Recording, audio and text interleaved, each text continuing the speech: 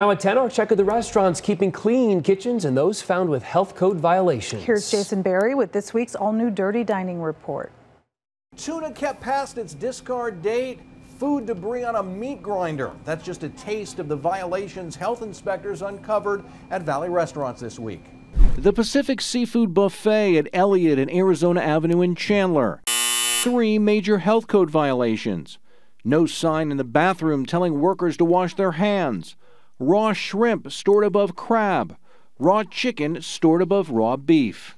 Kiss the cook on Glendale Avenue off 51st Avenue in Glendale.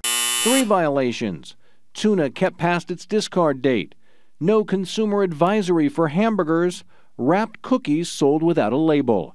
Chow's Kitchen on Apache Boulevard off Rural Road in Tempe. 3 violations.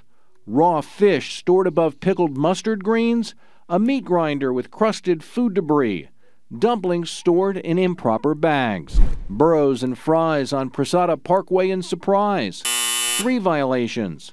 An employee cracked an egg, then grabbed a tortilla. Ham and sour cream not kept at the proper temperature.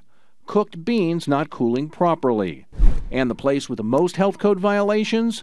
Sushi Holic at 40th Street and Camelback in Phoenix.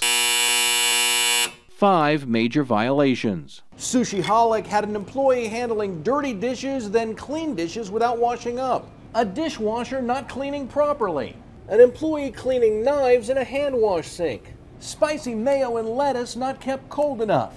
And a leak at a prep sink faucet. The place is now on notice to clean up or could face legal action. Jason Berry for Arizona's Family. Jason, thank you. And here are the spots with perfect health inspection scores on our Dean's List tonight. Taco Bell at Cave Creek and Cactus in Phoenix, Olive Garden at Superstition Springs in Southern in Mesa, Ling & Louie's at 96th Street and Shea in Scottsdale. 3 more to tell you about. Canton Dragon at 75th Avenue and Indian School in Phoenix, the Dairy Queen at 108th Avenue and Grand in Sun City, and Donut Worry, I like the pun, at Baseline in Ellsworth in Mesa.